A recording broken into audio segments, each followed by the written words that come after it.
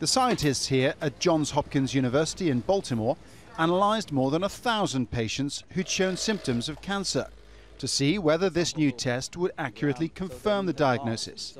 And they were excited to discover that for certain tumours, the CancerSEEK test was up to 98% accurate.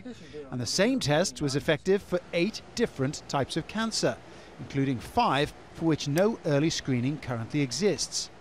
Here's how it works. As the tumour forms and grows, the cancerous cells within it change, reproduce and die. Sometimes tumours shed cells that can get into the bloodstream.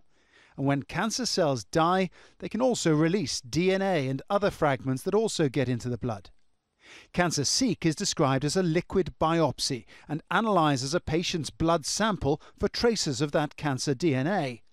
And identifying which genes and mutations are most active can identify the type of cancer and the best treatment. The importance of early diagnosis of cancer can't be understated. For example, in the case of bowel cancer, ovarian cancer and breast cancer, 90% of those diagnosed early will continue to live for more than 5 years. But the survival rate, if it's caught at an advanced stage, is much lower. In the case of ovarian cancer, it's just 5%. In the UK, cancer specialists are giving a cautious welcome to the findings. This is a very exciting first step along the way to such a blood test. They've shown that you can pick up tiny traces of the cancer in the blood test that potentially has the ability to pick up cancers early on and identify patients for surgery. But it is a first step. Another specialist, though, wants to see the test accuracy improved.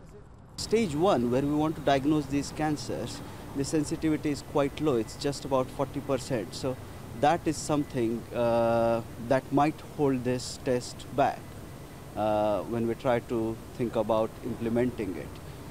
The Baltimore study worked with patients who had already shown symptoms of cancer. The true breakthrough will happen if this test can identify cancer before the symptoms emerge. That could really make a massive impact on survival rates.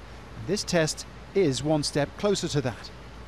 Paul Brennan, Al Jazeera, London.